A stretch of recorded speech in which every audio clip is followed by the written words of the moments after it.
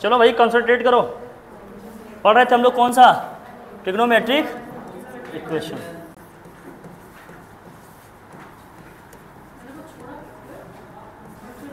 Equation ये chapter था हमारा। हाँ बोलिए, अभी ले लेंगे क्या क्या है, ठीक है। हम लोगों ने जनरल फॉर्म में थीटा का इक्वेशंस फॉर्मूले याद कर लिए है ना? याद है कि नहीं आप लोगों को? क्या क्या पढ़ा था एक बार फटाफट रिकॉल कर लें। चलिए देखिए क्या दिखा था। अगर आपका साइन थीटा इक्वल टू 0 हो तो थीटा इक्वल टू क्या आता है? n पाई आता है, जहां n कहाँ का एलिमेंट होता है? सेकेंड हम लोगों ने क्या देखा था जरा बताओ। अगर cos थीटा इक्वल टू 0 हो तो यह था 2n + 1 और पाई बाई जहां n कहाँ का एलिमेंट हो। थर्ड हम लोगों ने क्या देखा था इसी तरह tan के लिए, अगर tan थीटा इक्वल टू 0 हो तो भाई देखिए हम बहुत लोकतांत्रिक आदमी हैं। मेरा ऐसा मानना है कि क्लास में एक ही आदमी एक बार में बोलेगा, जिसका ज़्यादा ज़रूरी होगा वही बोलेगा। क्यों भाई? सब लोग हमारा समर्थन करते हैं कि नहीं? अगर आपको लगता है मेरा बोलना ज़रूरी है तो मैं बोलूँ, आप लोगों का ज़रूरी हो तो मैं सुनूंगा यार। देखिए ऐसी थोड़ी बात है कि मैं ही बोलूँ। नहीं सही कह रहे हैं कि नहीं? हाँ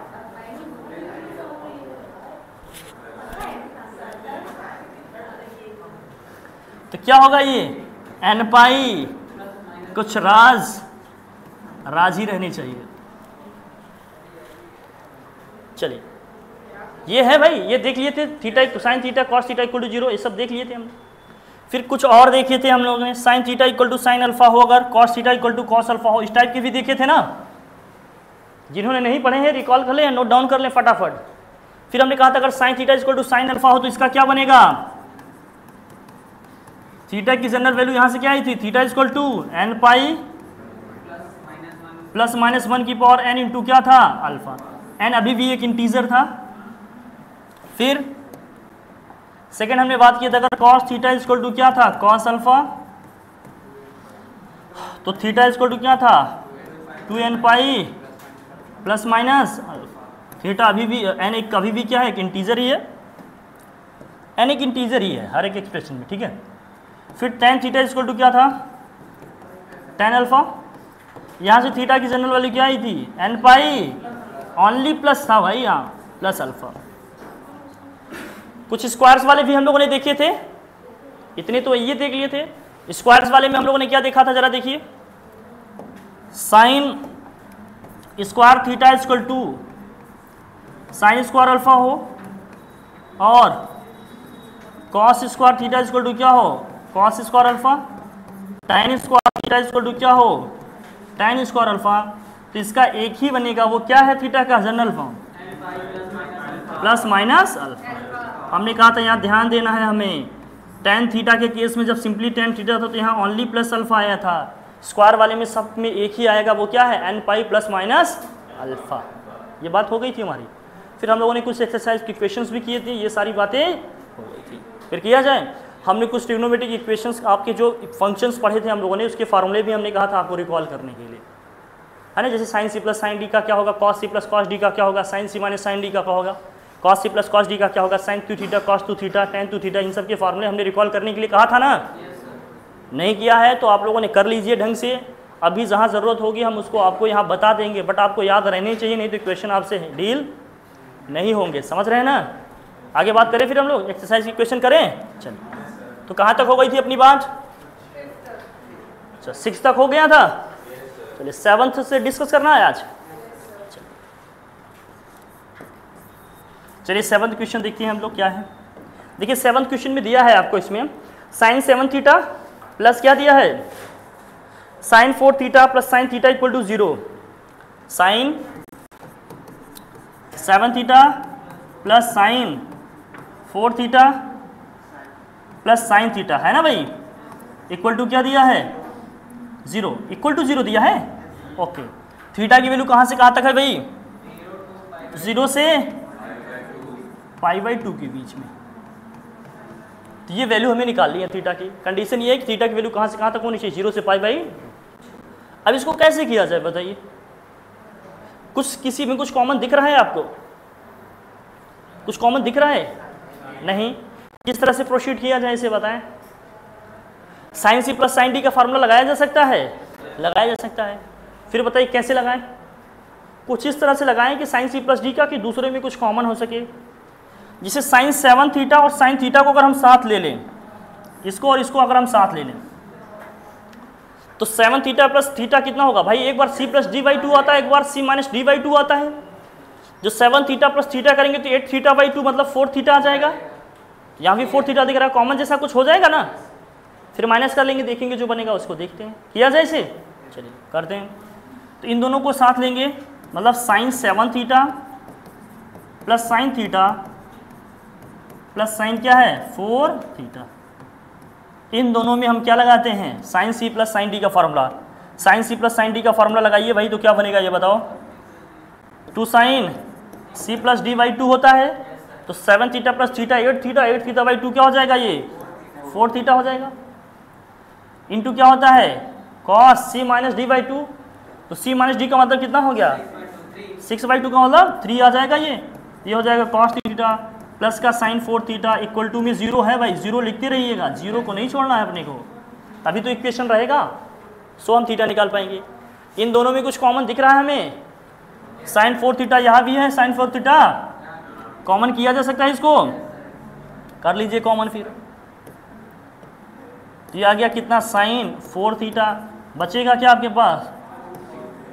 2 कॉस 3 थीटा प्लस का यहाँ क्या आएगा? 1 इक्वल टू।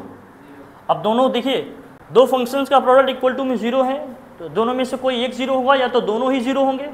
दोनों को अलग अलग 0 के इक्वल किया जाए, करिए फिर।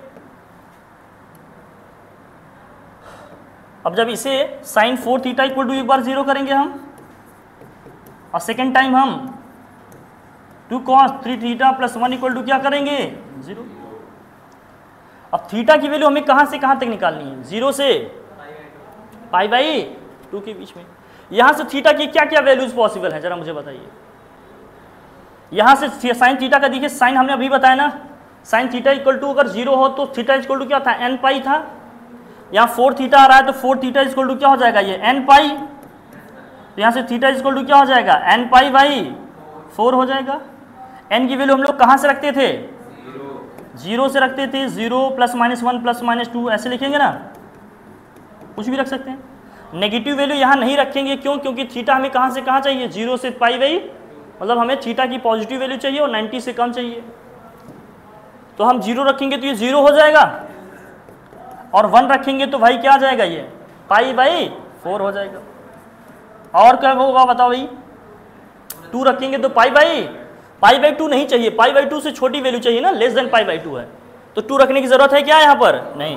तो ये वैल्यूज यहाँ से हमें दिख रही हैं, ये दिख रहा है। चलिए यहाँ देखिए, फिर इसको भी सॉल्व करते हैं हम लोग। तो यहाँ से 2 कॉस 3 थीटा इक्वल टू क्या हो जाएगा? -1। तो कॉस का 3 थीटा इक्वल टू क्या होगा? -1 बाई, कौन से एंगल पे कॉस की वैल्यू बताओ भाई -1/2 होती है? वो एंगल बताइए। 120 पे होगा। 120 को पाई के फॉर्म में लिखें तो क्या होगा?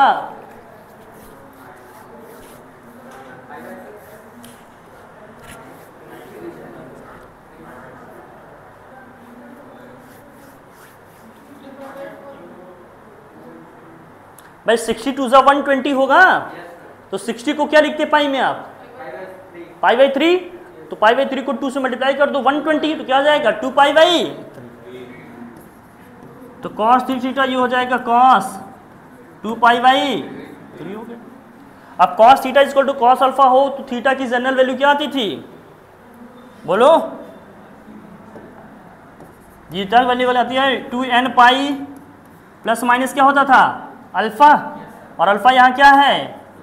2 पाई बाई 3 से डिवाइड करें इसको, पूरे एक्सप्रेशन को, तो थीटा इक्वल टू क्या हो जाएगा?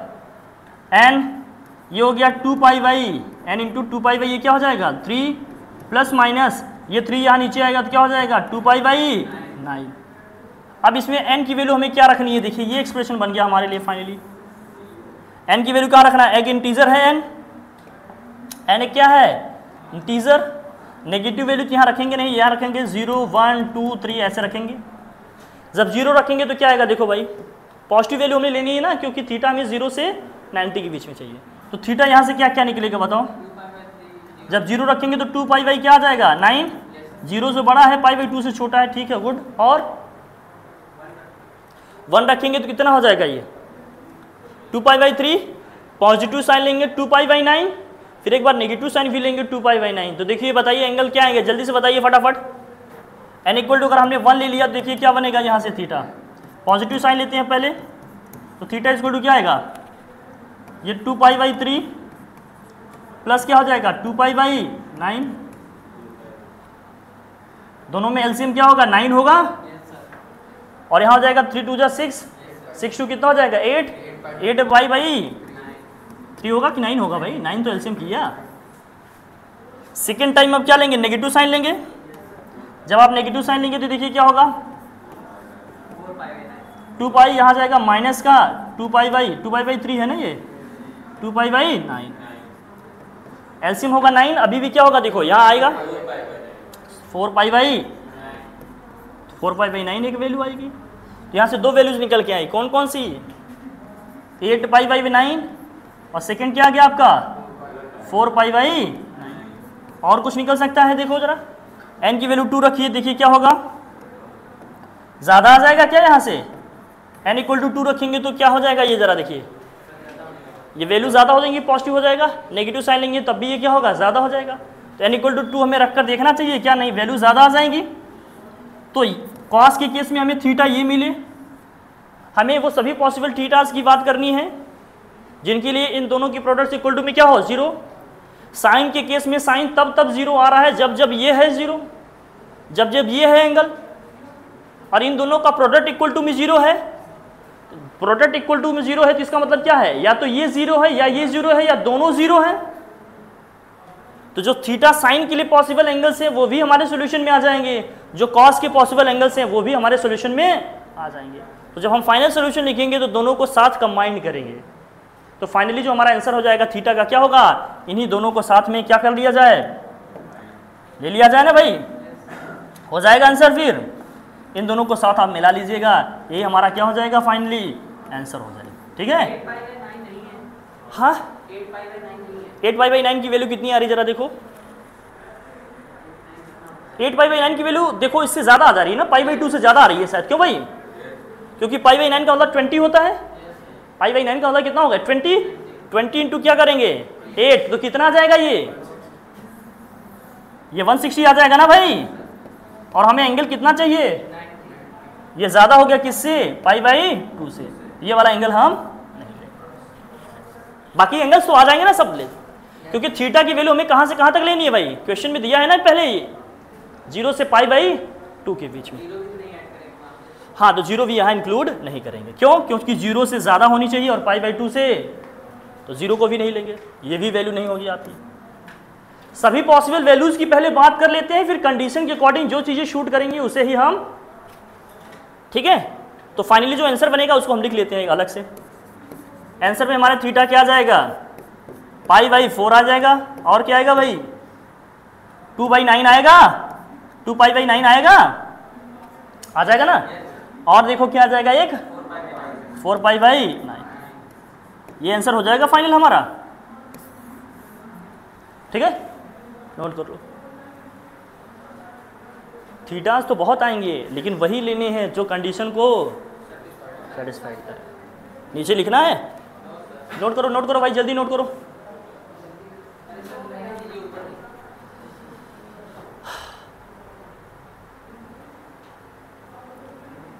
कर लीजिए भाई, नोट डाउन कर लीजिए आप लोग।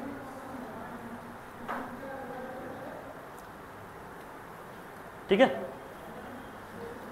चलिए नोट डाउन कर लीजिए।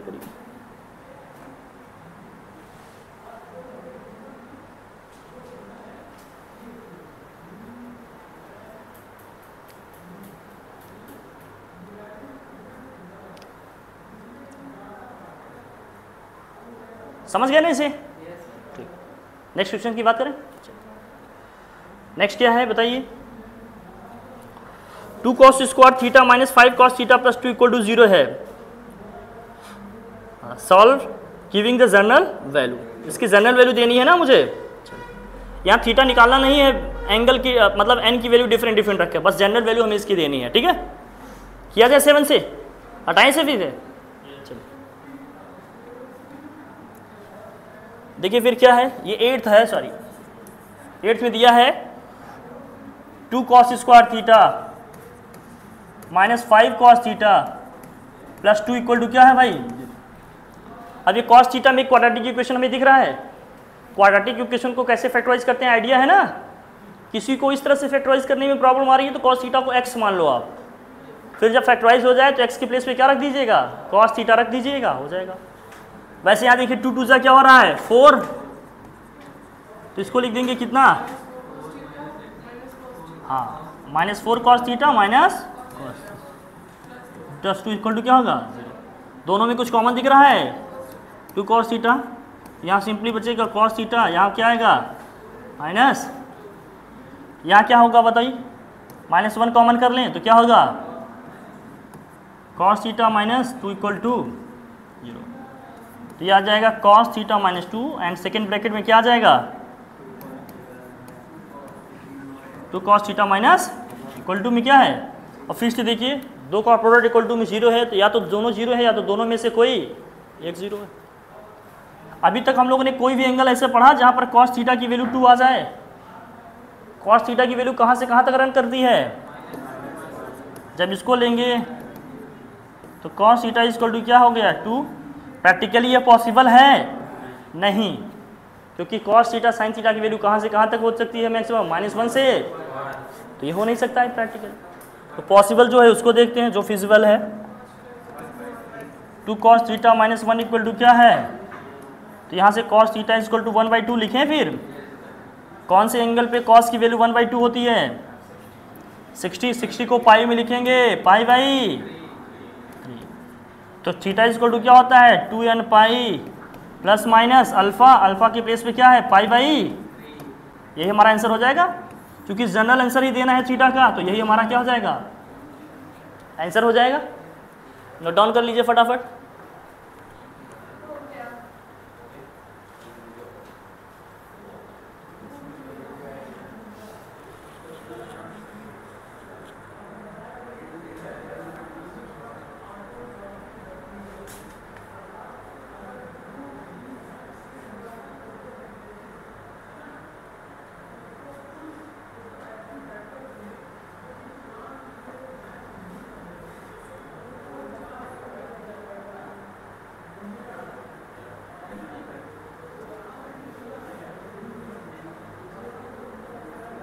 हो गया भाई,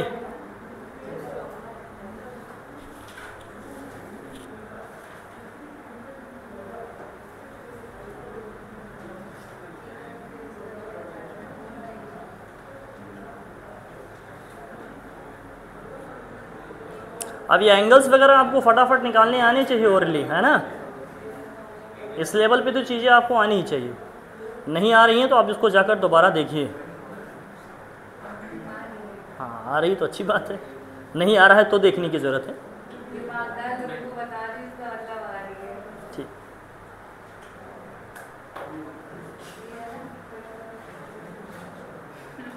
हर स्टूडेंट इंटेलिजेंट है, बस वो अपनी अभी जो टैलेंट है उसको एक्सपोज नहीं कर रहा है। हाँ तो डाइवर्सिटी तो होनी चाहिए भाई, किसी भी पर्सनालिटी में डाइवर्सिटी नहीं है तो फिर लाइफ एकदम कलरलेस हो जाएगी ना फिर। ठीक है, चलिए इसको नोट किए ना आप लोग। नेक्स्ट देखिए क्या है, 9th क्वेश्चन को आप लोग करिए जरा, 9th को करिए। देखिए क्या दिया इसमें, 9th में दिया है आपको क्या है भाई 2 sin स्क्वायर एक्स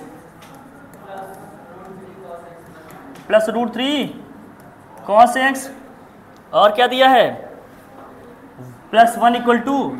यहाँ भी थीटा का जनरल या एक्स की जनरल वैल्यू हमें लिखनी है। तो हमने क्या कहा था, सबसे पहले इक्वेशन को हम क्या करेंगे, सिंपली या तो साइन ये कॉस या फिर tan में लिख लेंगे, पूरी यूनिफॉर्मिटी लाएंगे इसमें थोड़ी सी। तो कॉस को साइन में चेंज करना है, यहाँ थोड़ा सा क्या होगा, साइन को कॉस में तो चेंज किया सकता है ना।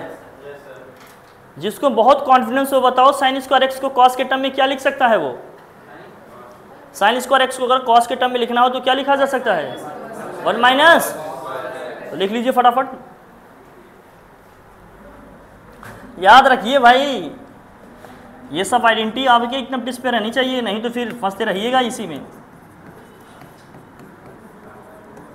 अब फैक्टराइज भी करना है इसे, 2 से मल्टीप्लाई करेंगे, -2 cos स्क्वायर एक्स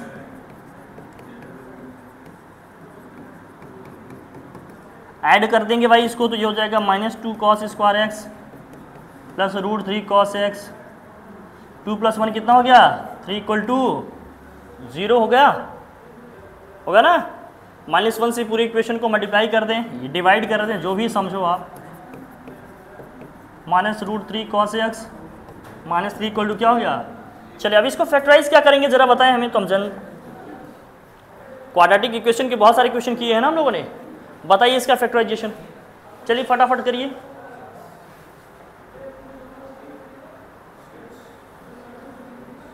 भाई 3 × 2 = 6 हो जाएगा। अब √3 को इस तरह से स्प्लिट करो, आप देखो क्या बनेगा, बताइए।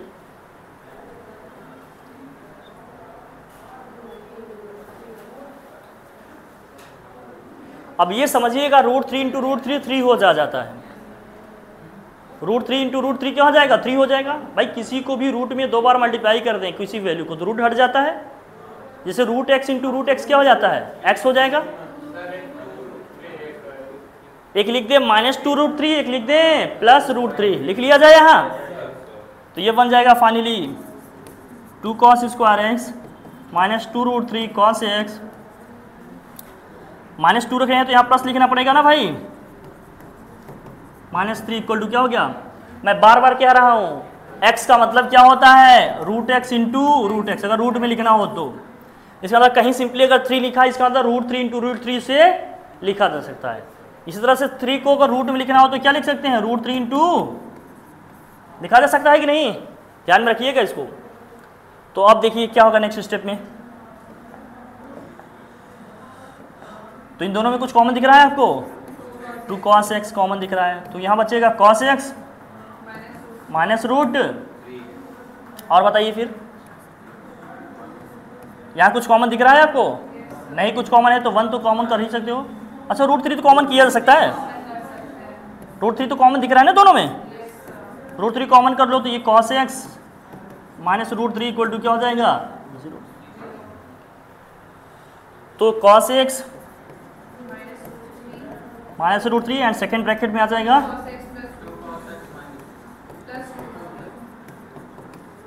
दोनों को अलग अलग = 0 करेंगे तो क्या होगा? देखिए जब आप इसे cos x -√3 = 0 करिए, यहाँ तो फिलहाल √3 आ जाएगा, क्या ये प्रैक्टिकली पॉसिबल है? √3 की वैल्यू 1.732 आता है, cos की वैल्यू 1 से ज़्यादा तो होती नहीं भाई, हटाओ।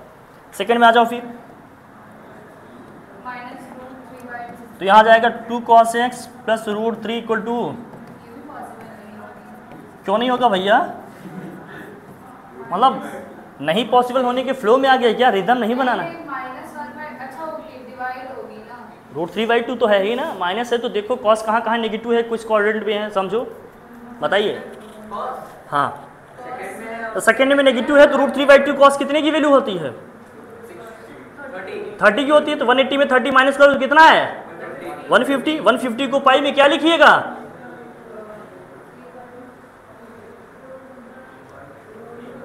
भाई 30 को सोच लीजिए, 30 का मतलब कितना होता है? 5/6, तो 5 से मल्टीप्लाई कर दो 150 आ जाएगा ना। इतना सोचने में टाइम क्यों भाई?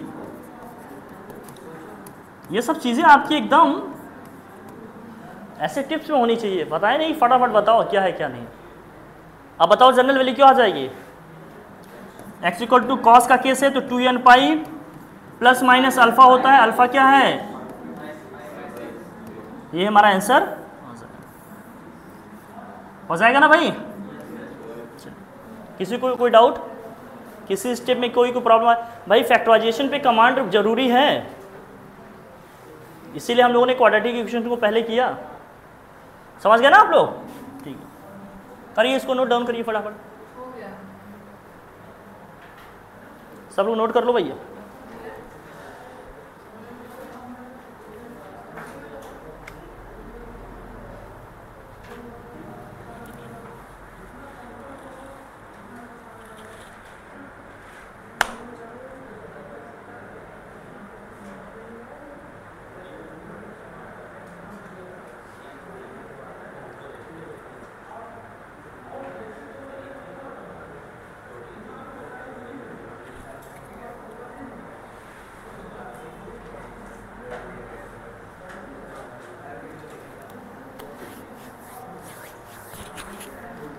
चलिए चलिए भाई नोट डाउन करिए, फटाफट फटाफट करिए।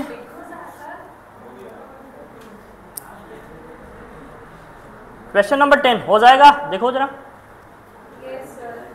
कोई मुझे बताए इसको कैसे करेंगे।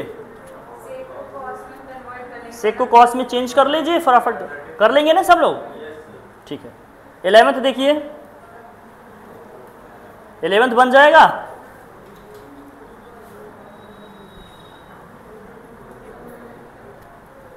इलेवेंथ डिस्कस करें फिर हम लोग। चलिए 11th करिए सब लोग, फटाफट करिए। 11th करते हैं हम लोग। Question number 11। क्वेश्चन नंबर 11 क्या कह रहा है आपका। tan square theta minus 1 plus √3 tan theta है ना,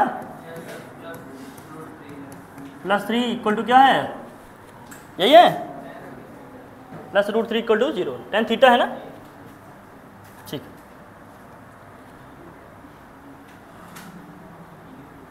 करो भाई, अब इसको ओपन कर दो, tan थीटा से मल्टीप्लाई कर दो, तो tan स्क्वायर थीटा यहाँ हो गया minus tan theta minus √3 tan theta plus √3 equal to क्या हो गया, कुछ कॉमन दिख रहा है इन दोनों में, tan थीटा कॉमन दिख रहा है भाई, तो tan थीटा -1 हो जाएगा। यहाँ माइनस √3 कॉमन दिख रहा है आपको, बोलो फिर क्या होगा, tan थीटा माइनस, तो tan थीटा -1 हो गया। सेकेंड ब्रैकेट में क्या आया, tan theta minus √3 equal to, दोनों की अलग अलग करो, यहाँ से करोगे तो क्या आएगा जरा बताओ, यह आ जाएगा tan थीटा -1 इक्वल टू 0, यहाँ से tan थीटा इक्वल टू क्या आ जाएगा 1, तो tan थीटा इक्वल टू अगर कुछ दिया हो, tan कितने की वैल्यू 1 होती है 45, तो tan 45 को पाई में लिखेंगे तो क्या होगा pi by theta equal to n pi plus alpha होता है भाई, n पाई प्लस अल्फा का मतलब क्या है पाई बाई 4, ये यहाँ से थीटा ये आया, यहाँ से देखिए फिर क्या होगा, tan theta minus √3 equal to क्या होगा 0, tan थीटा इक्वल टू क्या हो गया √3, tan कितने की वैल्यू होती है √3 भाई 60 को पाई में लिखिएगा, यहाँ से थीटा इक्वल टू क्या हो जाएगा n pi plus minus pi by, दोनों को कंबाइन करके सॉल्यूशन लिखना हो तो क्या लिखिएगा बताइए, बोलो, यही है ना, बस लिख लो, प्लस माइनस तो नहीं होगा, केवल प्लस ही होगा, प्लस माइनस तो स्क्वायर वाले में आता है ना फिर, तो ये हमारा आंसर हो जाएगा। आसान है, थोड़ा सा ट्राई करोगे तो चीज़ें बनेंगी अपने से।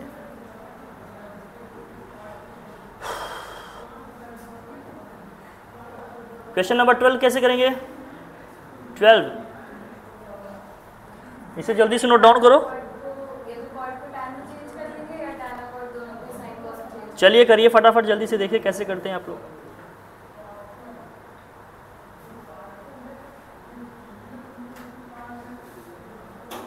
जल्दी से कर लो भाई। क्वेश्चन नंबर 12 देखा जाए,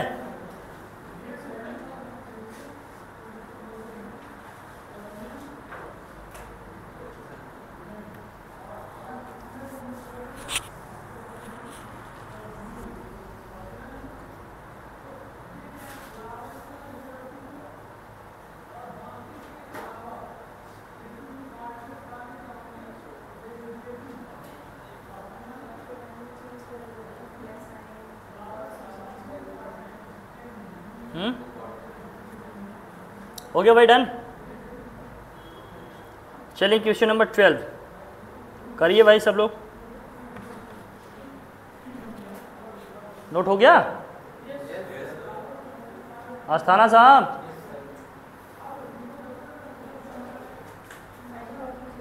लिख लिए? निहित आ रहा है ना समझ में?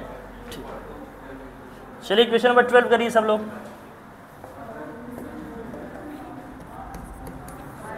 ट्वेल्व में क्या है? tan theta plus 4 cot 2 theta,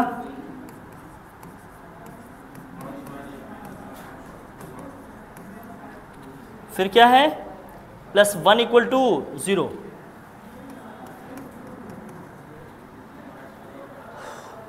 चाहे तो कॉट को tan में या tan को कॉट में या सबको सॉल्व करके जैसे भी कर सकते हो करो। तो क्या किया जाए पहले बताओ? कॉट को tan में चेंज करोगे? कॉट 2 थीटा की वैल्यू रख के चाहे चेंज करो चाहे जैसे भी करो, आंसर आएगा। बताओ।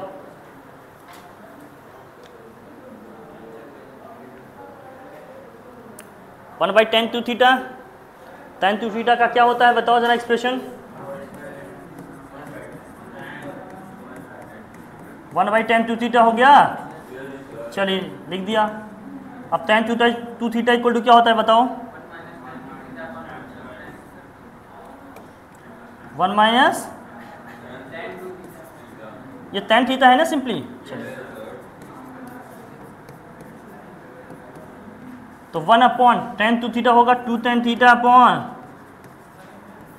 1 माइनस प्लस 1 इक्वल टू क्या है ये? अब ये 2 से 2 कैंसिल हो जाएगा। ये 1 माइनस tan स्क्वायर थीटा आपका यहाँ बनेगा tan थीटा, 2 तो रहेगा अभी, ये 1 minus tan square theta this whole upon यहाँ नीचे क्या रहेगा? tan theta plus 1 equal to क्या है? 0। tan थीटा एलसीएम लेके सॉल्व करो ज़रा, तो क्या बनेगा फाइनली बताइए आप लोग, करिए इसे। tan थीटा हो गया ये, यहाँ मल्टीप्लाई होगा tan स्क्वायर थीटा हो गया, ये 2 को इन ब्रैकेट ले जाओ मल्टीप्लाई करो तो 2 माइनस 2 प्लस यहाँ tan थीटा मल्टीप्लाई हो जाएगा ना, इक्वल टू क्या है? अब इसको क्रॉस मल्टीप्लाई कर लेंगे तो ये 0 हो जाएगा। तो tan square theta minus 2 tan square theta क्या आ जाएगा? Minus tan square theta plus tan theta plus 2 equal to क्या हो गया? -1 से मल्टीप्लाई करो या डिवाइड करो तो फाइनली ये बन जाएगा tan square theta minus tan theta minus 2 equal to क्या हो गया? अब इसको फैक्टराइज करो, क्या बनेगा फैक्टर इसका बताओ? फैक्टर क्या बन जाएगा इसका? -2 tan theta plus tan theta -2 equal to हो जाएगा 0। दोनों में tan थीटा कॉमन दिख रहा है आपको, ये स्क्वायर है।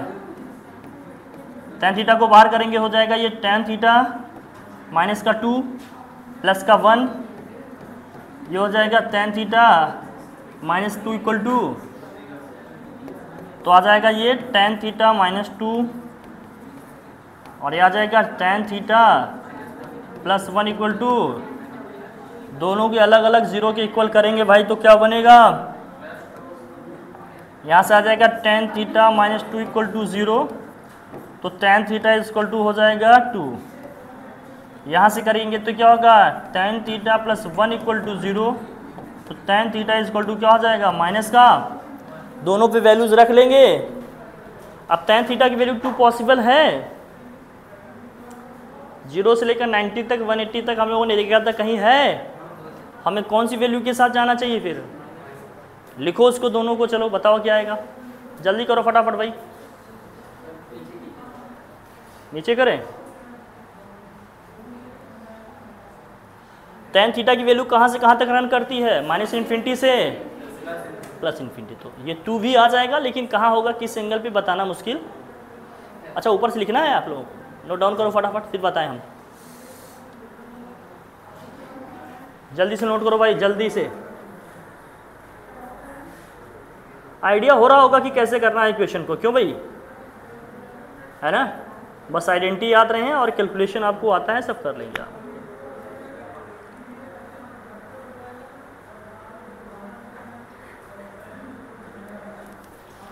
क्या हुआ? सर अच्छे का सही में बैठा था, फिर बीच में चला आया, जानबूझ के दिख गया था। अच्छा का सही में बैठा था शुरू से। दूसरा इसी में जो वैल्यूज हमने लिखे हैं ना, इनको लिखो, जनरल वैल्यू लिखो थीटा की। अभी हम लास्ट में बताते हैं क्या करना। जल्दी से नोट डाउन करो। कर लिया आप लोगों ने? चलिए अब ऊपर लिखिए फटाफट। अब इसी में वैल्यू लिखनी पड़ेंगी ना। ये tan इनवर्स 2 लिखा जा सकता है इसको। ITF वगैरह आप लोग पढ़ेंगे नेक्स्ट क्लास में। इसको अगर वैल्यू एंगल नहीं पता है तो tan इनवर्स लिखा जा सकता है। अल्फा एग्जैक्ट नहीं पता है तो tan इनवर्स लिखा जा सकता है। इनवर्स फंक्शन को एक साथ ऑपरेट करेंगे फंक्शन के साथ तो वो इनवर्स एक दूसरे क्या हो जाते हैं, फाइनली 2 बचेगा। तो अल्फा बेसिकली अब हमारे लिए यहाँ पर क्या है, tan इनवर्स 2 है। तो यहाँ से थीटा की जनरल वैल्यू क्या हो जाएगी, n पाई प्लस होता है अल्फा, अल्फा के प्लेस पे क्या है यहाँ tan इनवर्स, ये हमारा आंसर हो जाएगा। अल्फा tan इनवर्स 2 है ना, इसकी tan इनवर्स 2 कह रहा हूँ माइनस, ठीक है। अच्छा tan कितने की वैल्यू -1 होती है भाई, एंगल में बताओ, अब तो पता होगा ना ये कौन से एंगल पे -1 होता है। पहले कितने पे 1 होता है ये सोचो, 45। tan सेकेंड में नेगेटिव होता है तो 180 में 45 माइनस करो कितना आ जाएगा, 135। 135 को पाई में लिखना हो, पाई/4 का कितना होता है 45। 45 को 3 से मल्टीप्लाई करते हैं 135 आ जाएगा, तो फाइनली बनेगा ये 3π/4। तो tan का कितना हो जाएगा ये 3π/4। ऐसे सोचना सीखिए, प्रैक्टिस करिए इसकी, ठीक है, तब जाकर बनेगी चीज़ें। तो थीटा का जनरल वैल्यू यहाँ लिखेंगे तो भाई बताओ ज़रा क्या हो जाएगा, n पाई प्लस अल्फा होता है प्लस यहाँ क्या है 3π/4। कोई डाउट किसी को बताएं? n पाई -π, अच्छा ठीक है, माइनस भी लिखा जा सकता है, कोई दिक्कत नहीं है। क्या ये tan -π/4 का आंसर नहीं है, वैल्यू नहीं है, ये लिखा जा सकता है। ये भी लिखो, ये भी, कोई अंतर नहीं पड़ता, ठीक है भाई। 135, हाँ, क्योंकि हमने स्टार्टिंग में आपको बताया क्या कि tan of minus theta equal to क्या होता है, माइनस ऑफ tan थीटा, बताया था कि नहीं हमने। तो ऐसे भी इसको लिखा जा सकता है, कोई अंतर नहीं पड़ता। तो अगर इसके अकॉर्डिंग करोगे तो आंसर क्या आएगा जरा बताओ, इसके अकॉर्डिंग करेंगे तो आंसर क्या आ जाएगा, theta equal to n pi -π/4 plus alpha होता है या -π/4 होता है तो -π/4 हो जाएगा। ऐसे लिखोगे तो ये आएगा, दोनों आंसर ठीक है, ठीक है, ठीक है। चलिए ये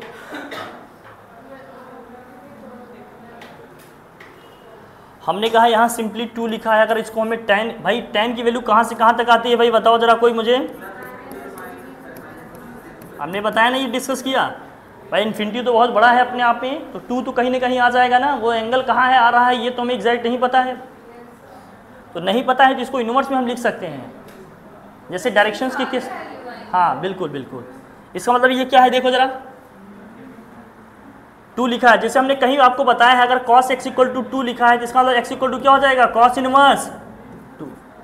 जैसे आपने डायरेक्शंस में बात किए होंगे जब आपने वेक्टर्स पढ़े होंगे पैरेललोग्राम वाले में, tan अल्फा = 10 तो अल्फा = tan इनवर्स करके लिखे होंगे कि नहीं, याद है आप लोगों को जब वेक्टर्स में पढ़े होंगे आप लोग। इस तरह से यहाँ अगर cos x = 2 है तो x = क्या हो जाएगा, cos इनवर्स। जब एंगल नहीं पता है तो ऐसे लिखेंगे, तो यहाँ tan थीटा = 2 है, एंगल नहीं पता है तो क्या लिखिएगा थीटा, tan इनवर्स 2।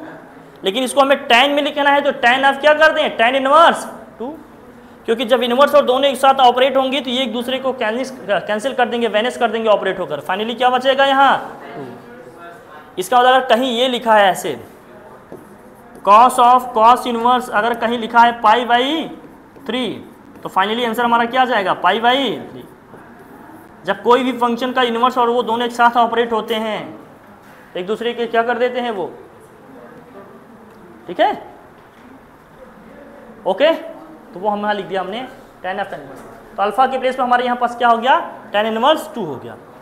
तो इस तरह से हमने वैल्यूज लिख ली। देखिए एग्जामिनेशन हॉल में आपके पास आंसर शीट नहीं रहेगी तो आप ऐसे भी चल सकते हैं और ऐसे भी, कोई दिक्कत नहीं, दोनों सही है वो अपने आप।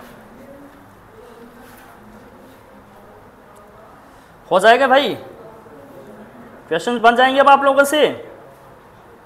क्वेश्चन नंबर 13 कैसे कीजिएगा, बोलिए।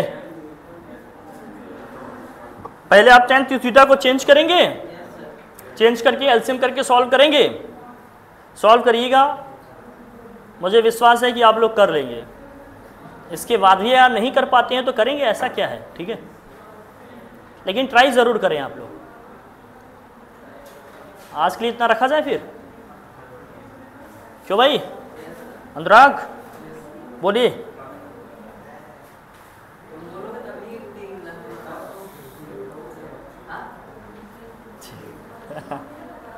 और क्वेश्चन डिस्कस करना है अभी या कल किया जाए इसे? कर लो, कौन सा करेगी बताओ, जो कहिए आप लोग, जिसमें प्रॉब्लम आपको लग रही हो बताओ, वही मैं बता दूं।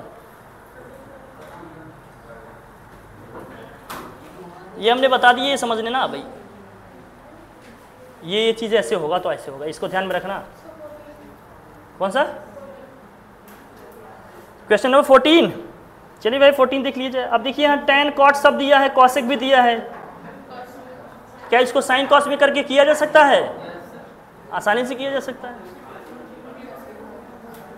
कर लेंगे ना, बोलिए भाई हेल्प। देखिए चलिए मैं कर देता हूँ थोड़ा सा, बता हो जाएगा पक्का, ठीक है। वही तो मैं कह रहा हूँ, आप ट्राई करके आओ फिर बात करते हैं।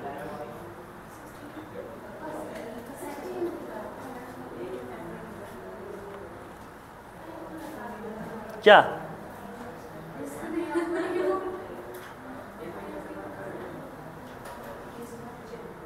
ठीक है, फिर इतना रखें। ओके, थैंक यू बादल।